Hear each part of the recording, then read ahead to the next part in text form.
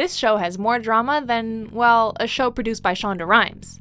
Welcome to MsMojo, and today we'll be counting down our picks for the top 10 behind-the-scenes scandals and drama from the Grey's Anatomy set. Before we begin, we publish new content every day, so be sure to subscribe to our channel and ring the bell to get notified about our latest videos. For this list, we'll be looking at the dramatic scandals involving the cast of the popular medical drama Grey's Anatomy. We'll be talking about major plot points of the show, so consider this your spoiler alert. Ah, you're ignoring me. Trying to. You shouldn't ignore me. Why not? Because I'm someone you need to get to know to love. Number 10. Ellen Pompeo confesses backstage drama. Go to the pit and try not to kill anybody. Let's start this list off by laying the groundwork for the drama, and there is a lot of it. Star Ellen Pompeo isn't the kind of actress to stay silent, and in 2013 she got candid with the New York Post about the feuds and fights within the cast. I care about my job, and I care about doing the right thing. Who are you to lecture me on doing the right thing? Are you kidding me? This drama was rooted in rapid rises to fame and, of course, to salary. ABC would allegedly leverage the cast's salaries against each other. Pompeo even wanted to negotiate her salary with Patrick Dempsey, according to what she told The Hollywood Reporter. You really need to do this today? Yeah, I do. Especially today. In 2017, Pompeo became the highest paid actress on a primetime drama, which in turn created new drama, with reports that her salary meant other actresses were fired, though both ABC and Pompeo deny these reports. The Harper Avery for Surgical Innovation goes to Dr. Meredith Grey. Number 9. The disappearance of Dr. Han. There's right and there's wrong, and this was wrong. And illegal. When characters leave the show, it's usually quite obvious, ending in a tearful goodbye or a dramatic death. With Dr. Han, however, she seemingly just disappeared into the night, last seen getting into her car after fighting with her girlfriend Callie. I don't know you at all. Fans and actress Brooke Smith were equally mystified by the abrupt departure, though Smith hinted that she thought that perhaps people weren't comfortable with her character's lesbian relationship and that's why she was written out. I want an ethics review panel assembled. I want Stephen's role in this investigated and Bailey's as well because she was her superior. Slow down, Erica. No. Shonda Rhimes has of course denied these rumors and said the magic just wasn't there with the character. This doesn't take away the sting of being fired for Smith, however, or curb the disappointment of the fans who shipped Han and Torres. It is not in the past for me. It's lying on a bed in the ICU about to die. Number 8. The petition against Jesse Williams. That's one of the many reasons that I'm so very, very proud to call her my colleague and my friend. Though this ensemble cast is capable of generating plenty of gossip, sometimes the drama comes straight from the fan base. Jesse Williams has been a huge advocate for Black rights, and in 2016 he won a BET Humanitarian Award. His acceptance speech was controversial, focusing on police brutality towards African Americans. Yesterday would have been young Tamir Rice's 14th birthday. So I don't want to hear any more about how far we've come when paid public servants can pull a drive-by on a 12-year-old playing alone in a park in broad daylight, killing him on television and then going home to make a sandwich. Some fans didn't appreciate his stance and created a petition to have him removed from the show, arguing that his speech was racist and unprofessional. The petition received 28,000 signatures, while other petitions fighting to keep him on Grey's Anatomy circulated. Williams remains on the show, and Rhimes has praised his speech, citing Shondaland rules against the petition. But freedom is somehow always conditional here. You're free, they keep telling us. But she would have been alive if she hadn't acted so free. Number 7. Shonda Rhimes versus ABC. You know who else is doing that? Nobody. So, like I said, I'm a titan. Dream job.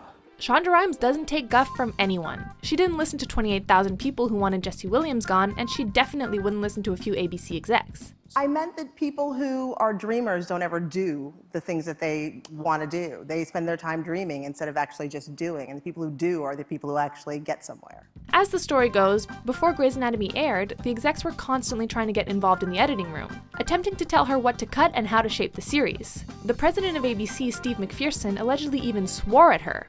I work a lot, very hard, and I love it. Rhimes, however, fought them at every turn, keeping the integrity of the show, cutting only one scene, and it paid off. The first episode had 16 million views, the network became more supportive, and the rest is history. You said 5 rules, that was only 4. Rule number 5, when I move, you move. Number 6, Eric Dane's departure. You know, you're the chief, not the sheriff, right? Eric Dane experienced a lot of personal drama throughout the show. In 2009, a video was leaked of him, his wife, and ex-Miss Oregon Teen USA in the buff, while in 2011, he had to check himself into a rehab facility for a painkiller addiction. It's why we're doctors. It's actually why we're people. But somehow we forget that all that matters is people. And whether we walk away leaving them better or worse for having met us. Even after all this personal struggle, it seems that Dane would have continued as Dr. Mark Sloan had the show not made him feel like he was, quote, a piece of meat. Apparently, he felt that it was just focused on his looks rather than anything else. His nickname was McSteamy after all. McSteamy! Woohoo! Is that what you're calling me now, McSteamy? Yeah, but I don't think you're supposed to know that. We guess sometimes you don't know what you have in a character until he's gone. And man, did the show make his death emotional. You see that? Not a drop of sweat. You know why? Because I'm that good. Now go get scrubbed. You're gonna finish up here. Number 5, resentment toward Kate Walsh's success. We were all close friends. Until Derek found us in bed together. There is nothing worse than achieving success and then having someone else ruin it for you. Kate Walsh, who played Dr. Addison Montgomery, got her very own spin-off called Private Practice in 2007. I want to change, I need to change, and this is how I'm going to do it. In LA, at that practice with those people. You don't know anything about those people. I know plenty. Rumor has it that her co-stars weren't exactly supportive and gave Walsh the cold shoulder, since many of them felt like they deserved a show too. Whether or not these rumors are true, there's no denying that the series was a hit, running for 6 seasons before it ended in 2013. But I need you to focus right now. I need you to focus on the baby that you're carrying, the baby that you and Philip created.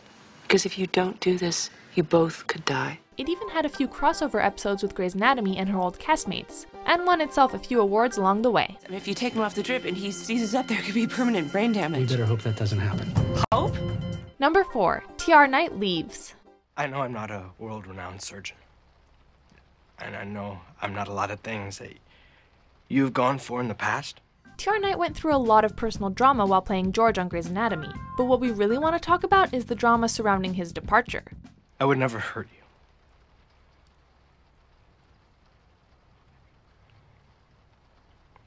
And I will never stop loving you. Apparently, the actor felt like he wasn't getting enough screen time. This led to a communication breakdown, first with the writers and then ultimately Shonda Rhimes. I tell you that I love you, and not one word. Where have you been? Been right here. You know, exactly where I was a year ago. He wasn't happy with George's cheating storyline in season 4, and then he only got 48 minutes of screen time in season 5, leaving fans wanting a whole lot more George. In the end, Knight wasn't fulfilled with his work, so George got a dignified yet traumatizing death. Oh God! Oh God! Number 3, Patrick Dempsey, the alleged McDiva. I'll be damned. Mare was Grey's dream couple. Fans rooted for them from the very first episode, but backstage drama brought the dream to a dramatic end. Stop looking at me like that. Like what? Like you've seen me naked. Insiders and tabloids suggest that Dempsey became a major McDiva, showing up late to set and not bothering to memorize his lines.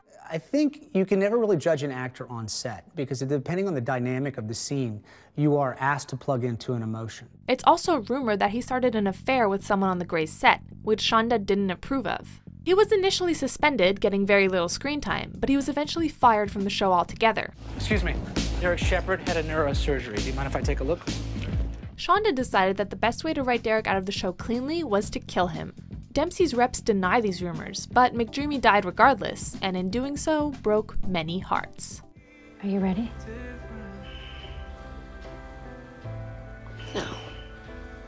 But go ahead. Number 2, Katherine Heigl's attitude. You want to call me Dr. Model? That's fine. Just remember that while you're sitting on 200 grand of student loans, I'm out of debt.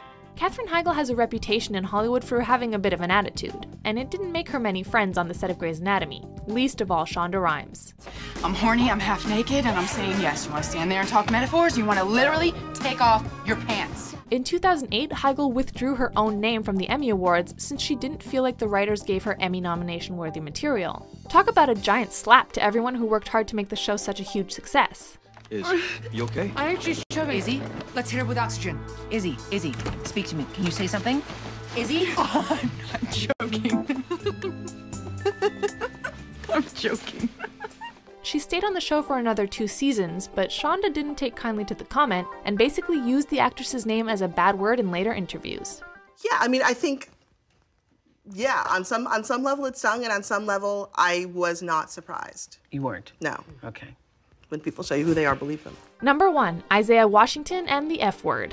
No, he didn't say the F word you're expecting. He said one that is much worse. I am not optimistic. I am not hopeful. I am sure. While actor Isaiah Washington was having an argument with Patrick Dempsey, he reportedly called TR Knight a homophobic slur that begins with the letter F. First off, that word is terrible, but to make matters worse, the controversy apparently pressured Knight to come out sooner. I really wish that you didn't think. I wish that you knew. Washington didn't stop there, however, continuing to say the word in interviews and to state that he, quote, loves gay, as if it excused his behavior. Washington was soon fired from the show, though he came back 7 years later for one more episode. I don't want you to work for me. You just offered me a job. I don't want you to work for me. I want you to take over for me. There were mixed reactions from the fans, but Shonda believed Washington had changed. She also felt it was necessary to close off Christina Yang's story, part of which was intertwined with Washington's Dr. Burke. This place is yours, Christina, if you want it. Do you?